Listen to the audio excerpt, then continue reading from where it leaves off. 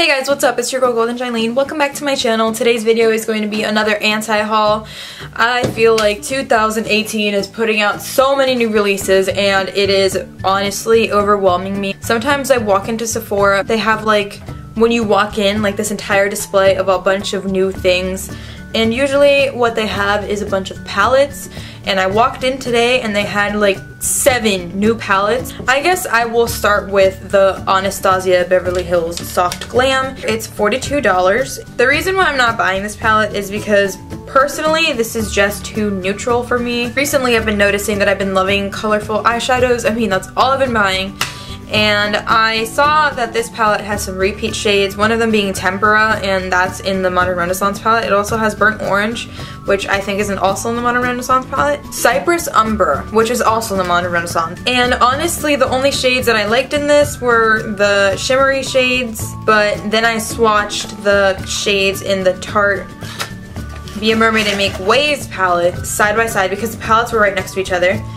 These colors are almost identical to the shimmery shades that I really liked in the Soft Glam palette. So I decided to get this one instead of the Soft Glam palette. I'm not really interested in the Soft Glam palette. I feel like it's just 50 shades of more brown that I don't need. So next I'm gonna go into the Urban Decay Distortion palette. If I'm gonna be quite honest with you, the only reason I really wanted this palette was because of the blue, the orange, and the distortion shades, which is the entire first row. They're pretty much used as eyeshadow toppers.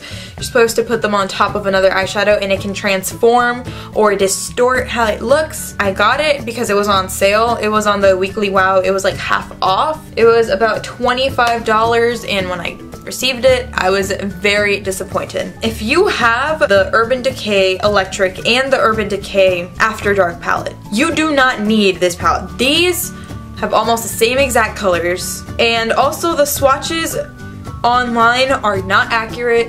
The blue and the orange, which were the colors that I was the most excited for, are not pigmented at all. You really gotta build them up. They're not smooth and buttery. They're very hard. I don't know. I was just not liking that palette. So I returned it when I saw that, well actually I exchanged it when I saw that the Kristen Leanne palette was on sale. I'm not gonna be rebuying the Distortion palette, and I do not recommend you buy it either because that palette was just trash. And it's $48 now. It's not even on sale anymore. The Natasha Denona Tropic palette. The reason why I'm not buying the Natasha Denona Tropic palette is because this palette seems like it's very colorful, but if you just remove the bottom row, this is just a neutral palette. Like there is nothing new about this palette. There is nothing special in this palette, and I can't justify this palette for $129. So the next palette I am not buying, and it makes me very sad because I was really excited for this palette, is the Too Faced White Peach palette.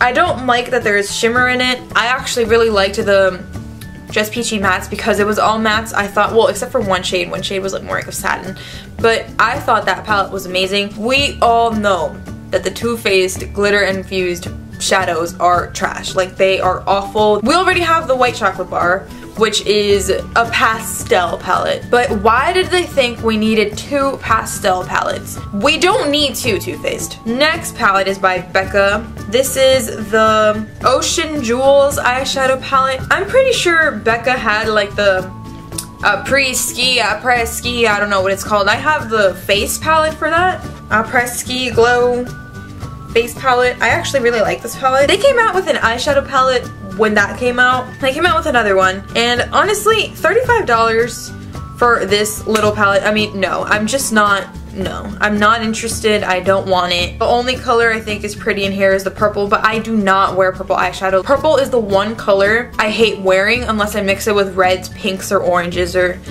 golds and other warm tones. Like, I do not like wearing purple smoky eyes. I just don't want it. So next is another palette, but it's not an eyeshadow palette. The Natasha Denona Diamond and Blush palette. The citrus one specifically. What is that yellow, like neon green yellow shade? Like, what is that? That is not, is that supposed to be a highlighter? I mean, it says glow.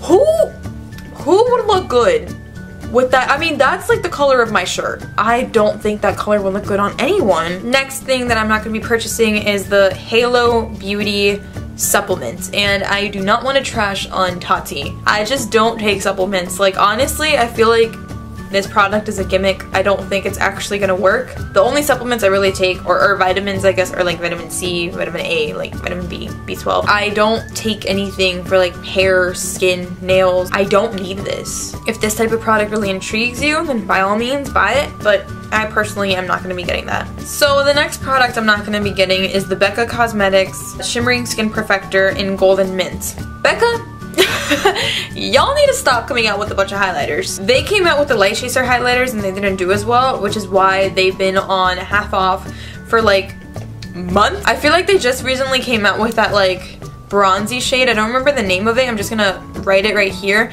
Before that, they came out with Lilac Geode, and I just feel like they need to stop coming out with so many highlighters. I don't know what is up with brands lately. It's like brands are competing with who can put out more products in less amount of time. Next thing I'm not going to be buying are just honestly any of the new releases by ColourPop. ColourPop has been putting out way too many things. I can't keep up. I feel like they just came out with the lipsticks and now they've come out with like 4 different sets. Like they have the Pretty Fly set, the New Theory set, the Butterfly collection, like a bunch of trios, and like I can't do it. Oh my gosh, how could I forget? I feel like there are so many palettes I just don't want. I am not, and I repeat, not getting the Too Faced new natural matte, natural eyes palettes, like the revamped bulky ones. I love my Too Faced natural matte palette. I was debating between that one and the Kat Von D Shade and Light palette because I needed more transition shades in my collection a long time ago, like 2 years ago. And I decided to get the Too Faced Natural Matte Palette, and I love that palette. Whenever a palette doesn't have like any transition shades, I'm just gonna use this as an example. I don't have any transition shades in here. I just go to that palette. It has a great formula, and now they've changed it, and I'm not, no, I just won't buy it. Next thing is a drugstore product. This is the Maybelline, I don't even know what these are called. Matte Metallic Lipsticks. What? Is that really what they're called? Matte Metallic. That's an interesting name. I'm not going to be getting those lipsticks because I think they're a little too bold for me. I don't wear green, blue lipstick. I'm perfectly fine with red and purple. I also just don't like metallic anything on my lips.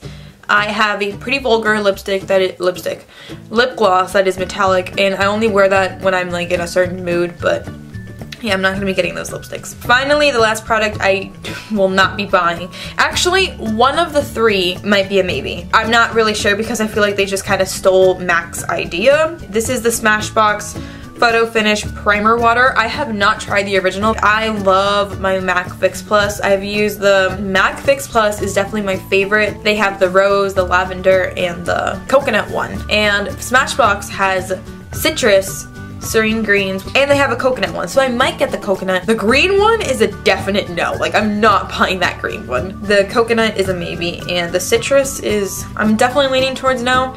I'd have to smell it to see if I like it. That's it for this anti-haul. I hope you guys enjoyed this video. Thank you so much for watching, and I'll see you next time. Bye!